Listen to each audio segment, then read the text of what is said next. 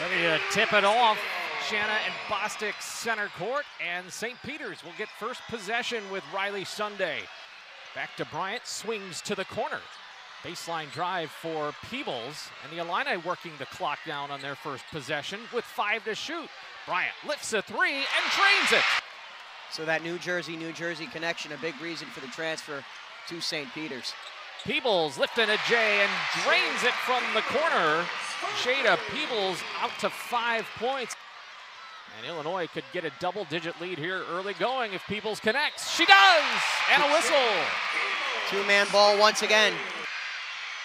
Bryant works it for Illinois around the screen by Hobby. As Shea Bolin is checked in, Hobby will go for the jumper, and she drains it. Jana launches one.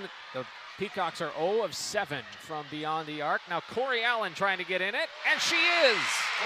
We saw her do that so often in her days at Montverde.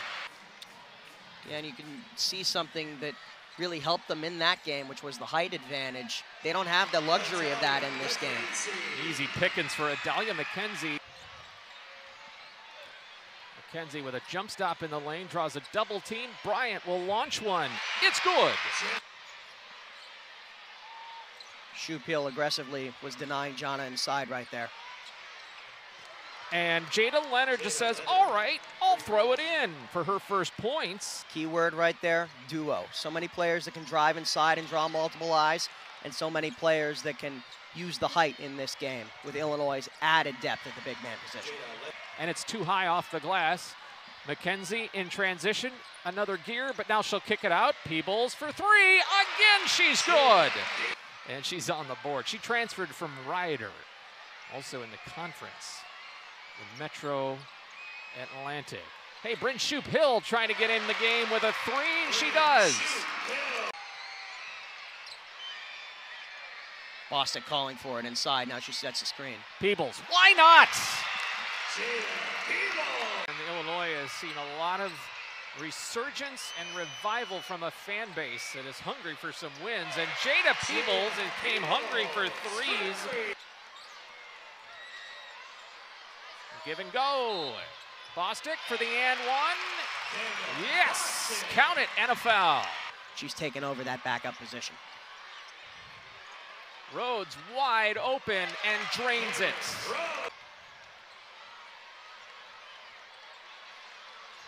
Allen gets an edge on Cool. Clear path layup is good for Corey Allen. You also have to credit Calamity McIntyre and DeAntoine Cat Beasley as really well qualified assistants. Corey Allen now with 9 points. The annual field trip game with more than 11,000 announced in attendance, more than 11,500. A roll from Rhodes to Nador. Credit as well there to Cameron Rhodes, just her ability to become a backup point guard for this team with the absence of Cook. Such a huge development in providing that depth for Illinois. And it showed right there. Stolen away by the Illini, taken away from Laws. Cameron Rhodes ahead for Nador again, another 2 points.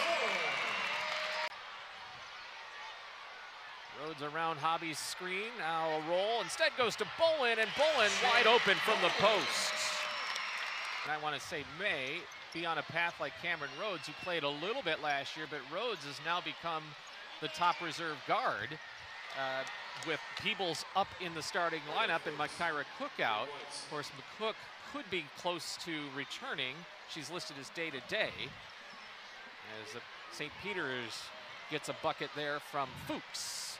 Her first points of the day. And she's playing a key part in the early going of the season. And Corey Allen, meanwhile, in her first offensive performance of the year, is Shea Bolin hits another 3. Only Gretchen Dolan, who left early with an injury, has not scored. And then Samantha Dewey.